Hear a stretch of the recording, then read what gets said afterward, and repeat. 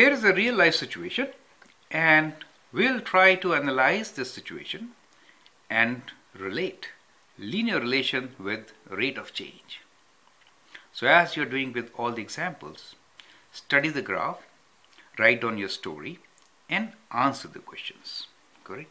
So let's go through it once before you start answering your questions. So as you see, the graph here shows time along the horizontal axis in seconds and altitude or height in meters on the y-axis. Now there is a straight line which starts from a position of 25 meters and it's like slanting upwards. That means the altitude is increasing with time, right? So once you analyze this graph, then interpret the given situation, and we have given you a hint here, like what is really happening here. A helium balloon is released from top of a building. So that is what is happening here. A helium balloon is released from top of a building, and thereafter we are tracking the height or the altitude of this balloon with time. So this is what is happening here.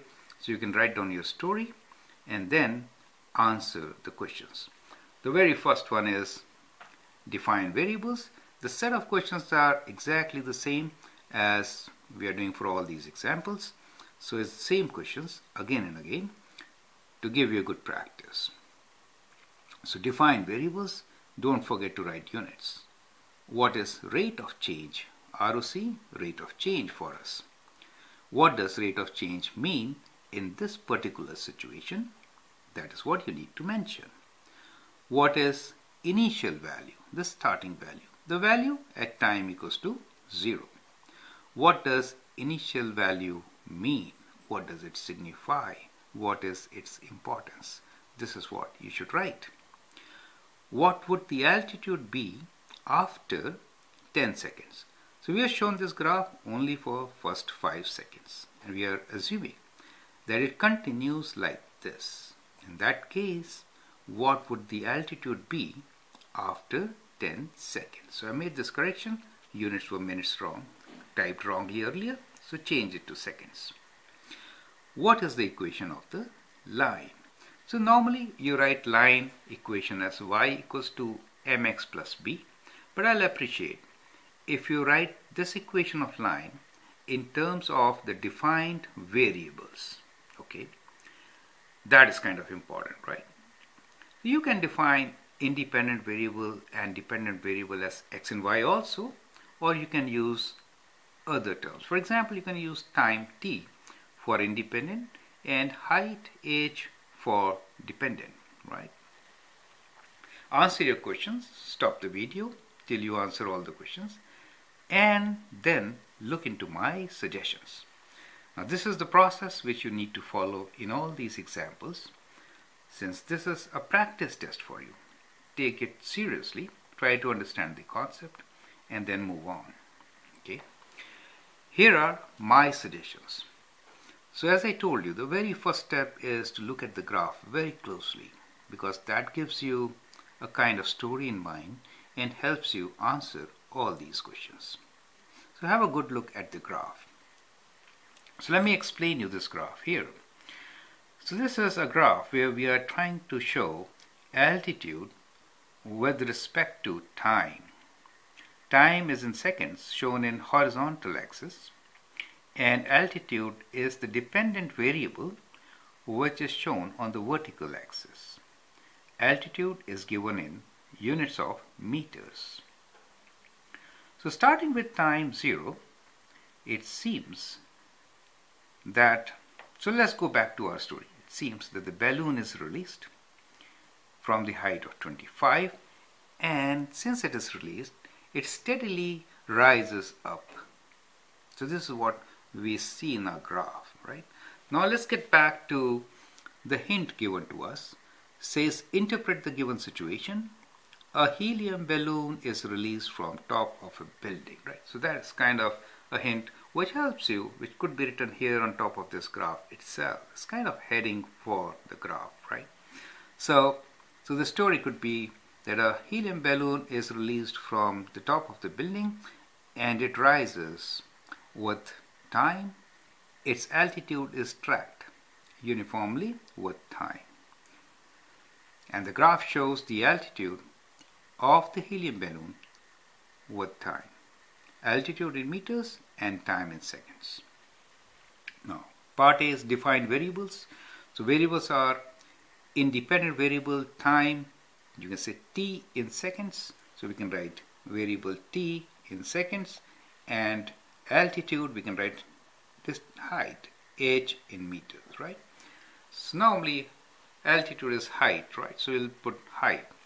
Rate of change. To calculate rate of change, it is good to get two good points, and in this case first point is a very good point and the second could be here, okay, or well, all these points are good points, right? So bigger the triangle, more accurate results you get. That is one thing very important to understand, right? So let's make this triangle here and see what is rise and what is run. Now in this triangle we can see the units are 5 each, right? So 5, 10, 15, 20, 25. So we have a rise of 25, correct? And the run is, this is like 1, 1, 2, 3, 4, 5. So at times it is easy to count. If not, then you can always find the coordinates of these 2 points and then find difference, right? So the difference will be 50 is the rise from 25. Do you see? So we can always write rate of change equals to final value is 50. The coordinates of these points are 5 and 50, right? And the coordinates of this point are the initial point 0 and 25. So we can say rate of change is difference in y values divided by difference in x values, correct? So we have 50 minus 25 divided by 5 minus 0. 5 minus 0, which is 25 over 5. So it gives us 5. And the units are, for height, the units are meters, and for time it is second. So the rate of change here is 5 meters per second. So that is how we can calculate, and this is positive since the line is going right up. If the line is right down, it will be negative. So it's rising, going up, this height is increasing, altitude is increasing, therefore rate of change is positive. So what does this rate of change mean here? Rate of change means the speed with which the height of balloon is increasing with time, right? That is what it means. So rate of change is 5 meters per second. That means the height of the balloon is increasing by 5 meters every second. That is what it means. So this is what you need to write for what does rate of change mean here.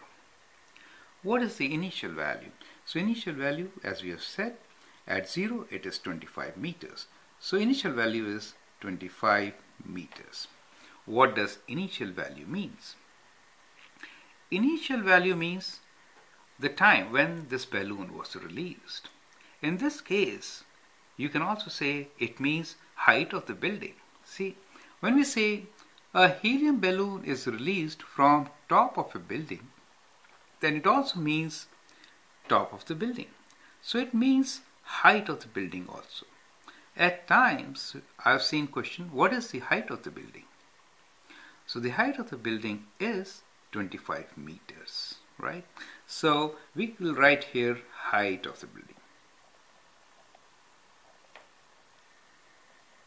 So I'm writing short forms just to give you a hint, right?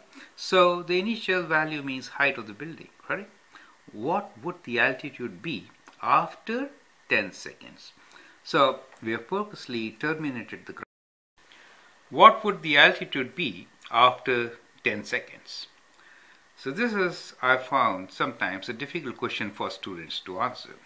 Let's understand it. Now we see that height is increasing at the rate of 5 meters every second. So say what would be the altitude after 10 seconds?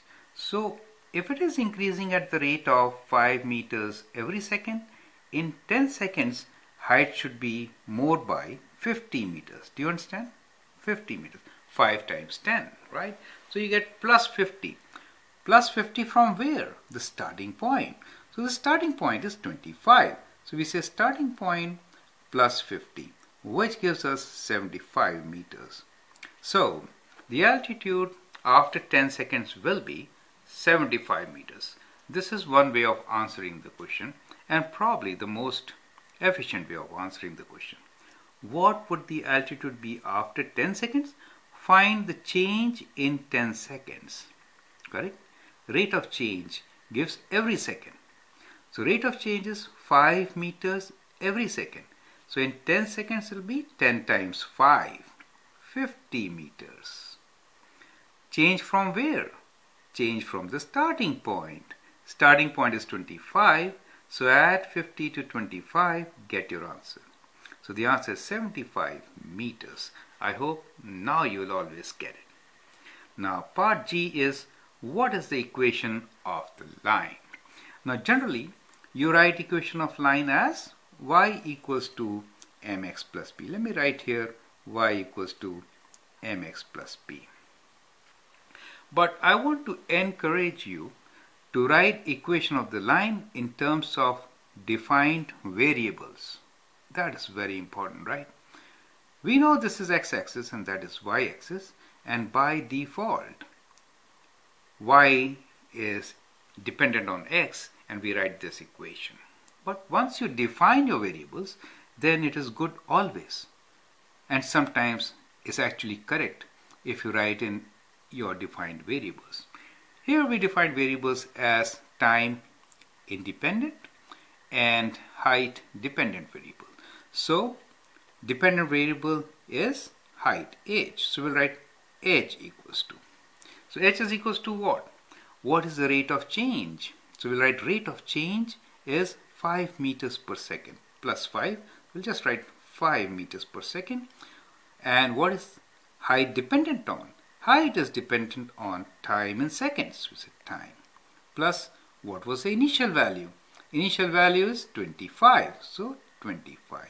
So that gives us the equation of the line which represents the given situation. Correct? Now, if you get stuck in finding altitude after 10 seconds, you can actually do it after writing the equation line. Plug in 10 here and then calculate the answer. 5 times 10 is 50. 50 plus 25 is 75. So this equation actually gives you height at any time. If you put t as 0, what do you get? 25. Do you see that? If you put t as 2, 2 times 5 is 10.